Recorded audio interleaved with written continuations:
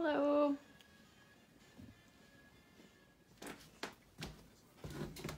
I've had some questions about my sewing machines lately, so I thought I'd do a little video of this one since I'm using it to finish up these pillows. This is a Juki LU 563. It's a industrial leather sewing machine for light to medium weight leather. Basically anything that will fit under the foot it'll sew through. It'll fit 1/4 to 3/8 of an inch of thickness under the foot.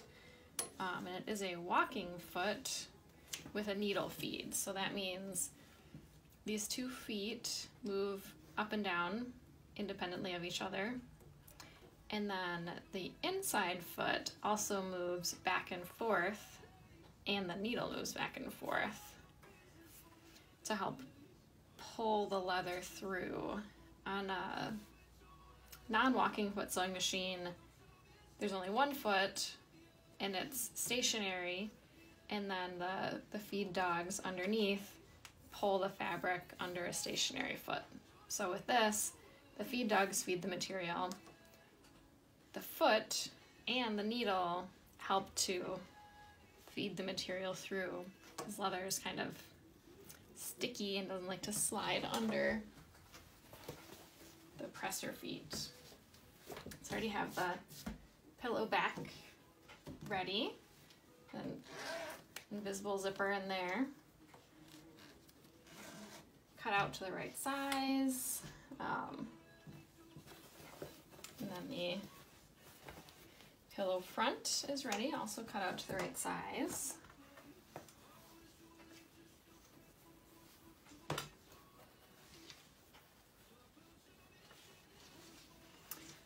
Almost everything that's sewn is sewn called right side to right side or inside out, and then it's flipped right side out after it's sewn.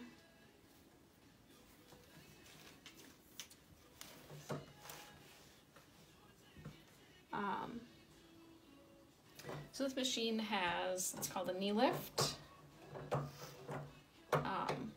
It's a lever that I can push with my leg that lifts up the presser foot, which is really nice, because normally on most home sewing machines there's a lever in the back that you have to use. So if you want to lift up the foot to get your material under there, you can only have 1 hand on your material, and then you have to use 1 hand to use the foot. So most industrial machines have either a foot lever or a knee lift, which is so nice.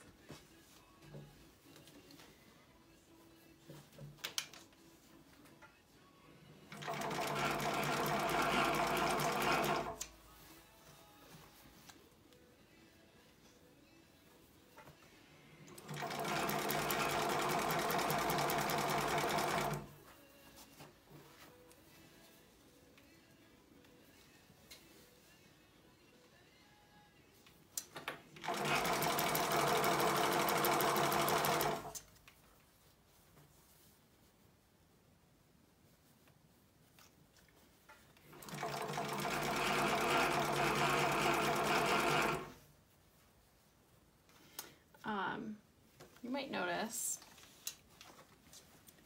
around the back there, so I'm pretty close to the edge of the leather, and then the fabric sticks out a lot further from the edge.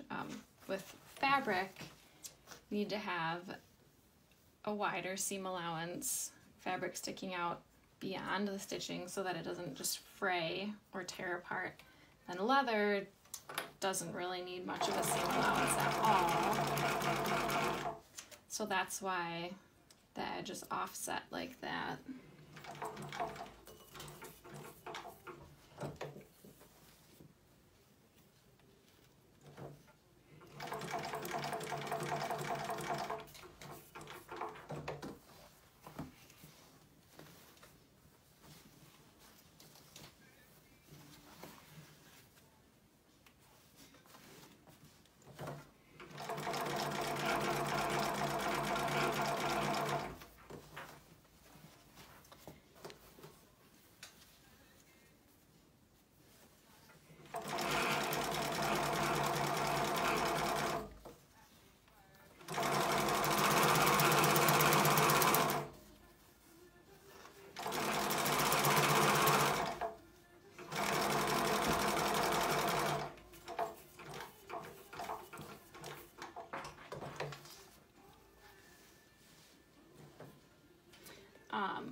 I usually bevel the edges like that on big game hides.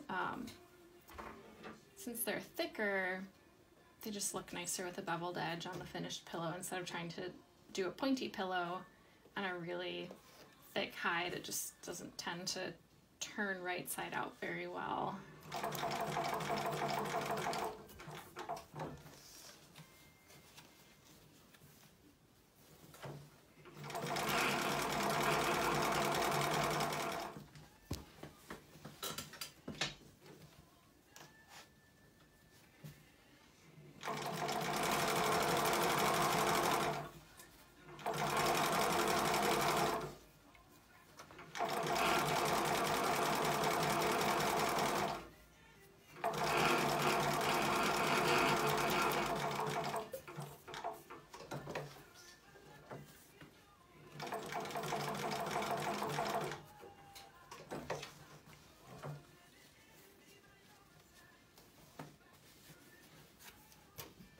One thing that's challenging with these big game hides is they're pretty soft and stretchy. So they tend to stretch a little bit as I'm sewing the pillow. So I have to make sure that the backing is big enough to accommodate any stretching and really try to keep it straight and as flat as I can. On fur-bearing species, the hides get wet, stretched, and nailed out flat before I even cut the pattern pieces, and that kind of takes out any stretch in the hide.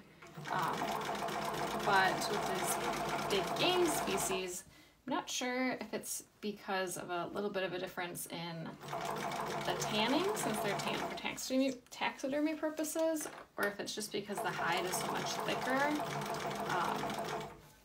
They get really stiff after they get wet, and then they don't make a very pretty pillow, because they don't bend and conform once they're stuffed.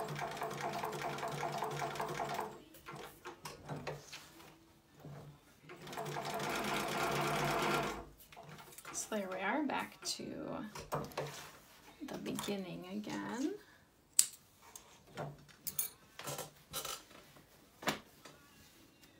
So,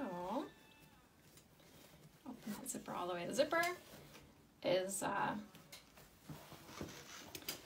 so we have a hole to turn it right side out, and then a hole to stuff the stuffing in. I prefer putting in a zipper to having to hand sew the opening closed,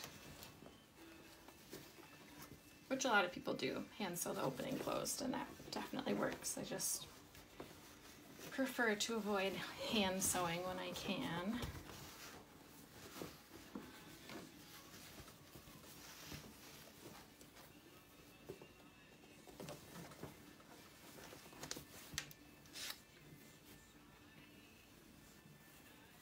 So once it's turned, let's do the bottom.